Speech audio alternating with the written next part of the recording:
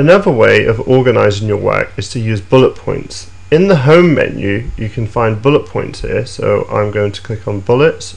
You can also use numbers. There's bullets, so I'm going to pick these bullets.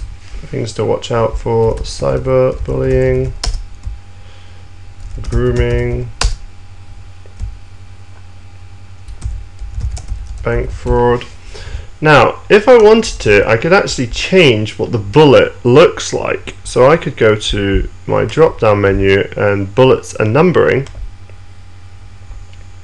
and I can also change my numbering.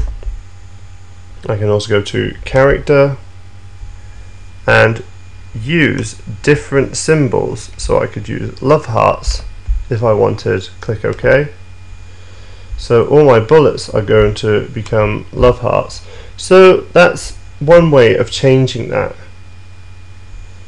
You can also align your text left or right, and that's how you do bullets.